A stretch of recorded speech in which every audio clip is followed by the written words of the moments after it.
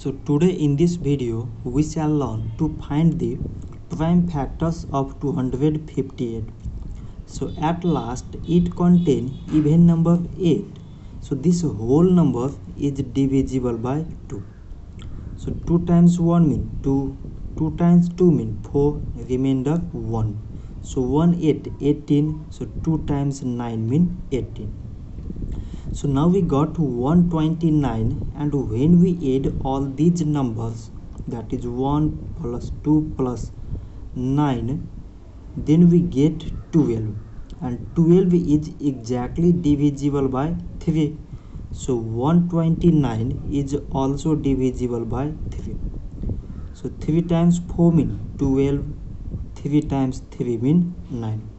So now we got 43, which is a prime number.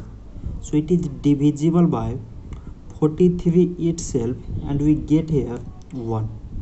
Therefore 258 is equal to, from this side it is 2 times 3 times 43. So 2, 3 and 43 are the prime factors of 258.